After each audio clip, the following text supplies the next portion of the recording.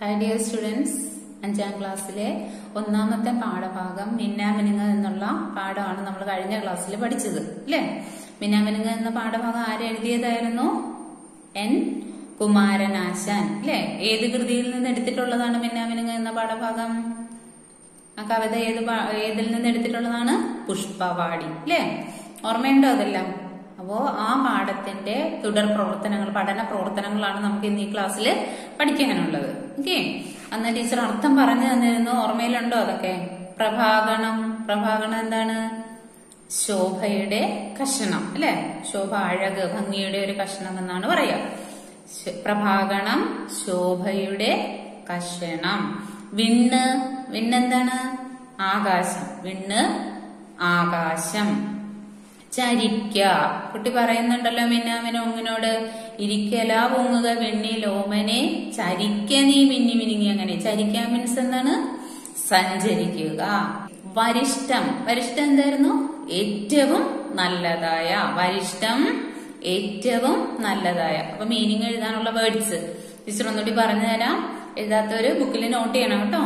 പ്രഭാകണം ശോഭയുടെ കഷണം. വിണ്ണ് ആകാശം. ചരിക്ക സഞ്ചരിക്കുക. വരിഷ്ഠം ഏറ്റവും നല്ലതായ.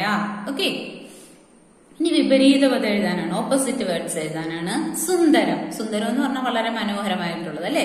അപ്പൊ എന്തായിരിക്കും ഓപ്പോസിറ്റ് സുന്ദരത്തിന്റെ? സുന്ദരം വിരൂപം അല്ലെ? വിരൂപം, മോശമായിട്ടുള്ള രൂപമുള്ളത്. സുന്ദരം വിരൂപം.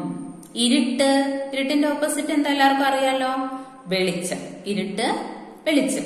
ഓക്കെ, പഠിച്ചോ? സുന്ദരം വിരൂപം, ഇരുട്ട് വെളിച്ചം.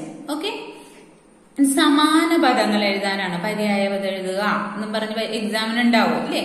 വിണ്ണിന് മീനിങ് നിങ്ങൾക്ക് അറിയാം. എന്താണ് വിണ്ണെന്താണ്? ആകാശം. വിണ്ണിലേക്ക് പറന്നു പോകാനല്ലേ മിന്നാമിനിങ്ങിനോട് കുട്ടി ആവശ്യപ്പെടുന്നത്? ഗഗനം വ്യോമം. എന്തൊക്കെയാണ്? വിണ്ണ് ആകാശം ഗഗനം വ്യോമം. ഓക്കെ, കിട്ടിയോ? ഇനി രണ്ട് പദങ്ങളായി പിരിച്ചെഴുതാനാണ്. വേർഡ്സ് തരും, പിരിച്ചെഴുതാനാണ്. പറന്നെത്തി അടുത്തു. അതെങ്ങനെ സ്പ്ലിറ്റ് ചെയ്യുക? പറന്നെത്തി അടുത്തു. പറന്നെത്തി പ്ലസ് അടുത്തു അല്ലെ? പറന്നെത്തി പ്ലസ് അടുത്തു. വിണ്ണിലായിതേ. അപ്പൊ എങ്ങനെ എഴുതും? വിണ്ണിൽ പ്ലസ് ആയിതേ. വേലിച്ചെടി എങ്ങനെ എഴുതുക? വേലി പ്ലസ് ചെടി. വേലിച്ചെടി. ഇനി ഒറ്റപ്പദമായിട്ട് എഴുതാനാണ്. ഒറ്റപ്പദമാക്കാനായിട്ട് കെടുന്നും പ്ലസ് ഇല്ലി. എങ്ങനെ എഴുതും? കെടുന്നുമില്ലി.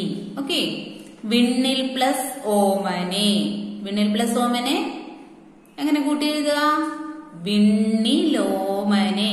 വിൽ പ്ലസ് ഓ എന്തായി മാറി? ലോ. വിണ്ണിലോമനെ. ഓക്കെ, മിനുങ്ങി പ്ലസ് അങ്ങനെ. അപ്പൊ എങ്ങനെ മാറും? എന്തായി മാറും? യായി മാറും അല്ലെ? മിനുങ്ങി അങ്ങനെ.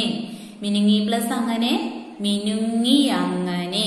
ഓക്കെ, അർത്ഥവ്യത്യാസം എഴുതാനാണ്. അർത്ഥവ്യത്യാസം എഴുതുക എന്ന് പറഞ്ഞാൽ സെയിം ഇതായിട്ടുള്ള വേർഡ്സ് തരും, അതിന്റെ വ്യത്യാസം എഴുതണം. നമ്മള് ഇവിടെ തന്നിരിക്കുന്നത് തുമ്പ, തുമ്പ്. തുമ്പ എന്ന് പറഞ്ഞാൽ എന്താ? തുമ്പ എല്ലാവർക്കും അറിയാലോ, തുമ്പച്ചെടി അല്ലെ? ഓണം സമയത്തൊക്കെ പൂത്തു നിൽക്കുന്ന ഒരു ചെടി കണ്ടിട്ടുണ്ടോ? ചെറിയ വെള്ളപ്പൂക്കളുമായിട്ട്. അപ്പൊ അതൊരു ചെടിയാണ് അല്ലെ? അപ്പൊ തുമ്പ എന്താണ്? ഒരു ചെടി. തുമ്പ ഒരു ചെടി. തുമ്പ് എന്ന് പറഞ്ഞാൽ എന്താ? അഗ്രഭാഗം, അറ്റം അല്ലെ? ഇനി സമാന അർത്ഥം വരുന്ന മറ്റൊരു പദം എഴുതാനാണ്. സെയിം മീനിങ് തന്നെ വരികയും വേണം. ഓക്കെ, ആനന്ദം. ആനന്ദം എന്ന വാക്കിന് സമാന പദം വരുന്ന വേറൊരു വേർഡ് പറഞ്ഞ ആനന്ദം. ആനന്ദം എന്നുള്ളതിന് ആനന്ദം ആഹ്ലാദം അല്ലേ? ആഹ്ലാദം. വേറെയുണ്ട് ആനന്ദം, സന്തോഷം, ആമോദം അല്ലെ? ഏതെങ്കിലും വേർഡ്സ് എഴുതുക. നിങ്ങൾക്ക് ഇഷ്ടമുള്ള പോലെ ഒരു വേർഡ് എഴുതിയാൽ മതി. ഓക്കെ, അടുത്ത സെക്ഷനില് പോൽ എന്നതിന് പകരം പോലെ എന്ന് ചേർത്ത് വായിക്കണം നമ്മള്. രേഖ.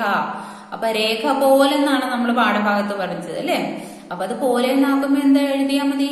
രേഖ പോലെ അല്ലെ? രേഖ പോൽ എന്നാണ് പാഠഭാഗത്ത് പഠിച്ചത്. അത് ഇങ്ങോട്ടായപ്പോ എന്തായി? പോലെ എന്നാക്കി എഴുതുമ്പോ രേഖ പോലെ. ഓക്കെ. വജ്രസൂചിപ്പോൽ എന്നാണ് നമ്മൾ പഠിച്ചത്. അപ്പൊ പോൽ എന്നുള്ളത് പോലെയാകുമ്പോ എന്താകും? വജ്രസൂചി പോലെ. എളുപ്പമല്ലേ? പോൽ എന്നുള്ളത് പോലെ എന്ന് മാറ്റി എഴുതിയാൽ മതി. അപ്പൊ രേഖ പോൽ എന്നുള്ളത് എന്താകും? രേഖ പോലെ. ഓക്കെ. വജ്രസൂചി പോൽ എന്നുള്ളത് എന്താകും? വജ്രസൂചി പോലെ. Okay, clear? ഇനി ഇവിടെ ക്വസ്റ്റ്യൻ ആൻസറിൽ ചോദിക്കുന്നത് ഇതെന്തൊരാനന്ദം, ഇതെന്ത് കൗതുകം എന്ന് പറഞ്ഞത് എന്തിനെയാണ്? കുട്ടി എന്തിനെയാണ് ഇതെന്തൊരാനന്ദം, ഇതെന്ത് കൗതുകം? നമ്മുടെ പോയിന്റ് തുടങ്ങുന്നത് അങ്ങനെയല്ലേ? ഇതെന്തൊരാനന്ദം, ഇതെന്തു കൗതുകം. ഇതെന്തിനെയാ കുട്ടി പറയുന്നത്? ആരെക്കുറിച്ചായി പറയുന്നേ?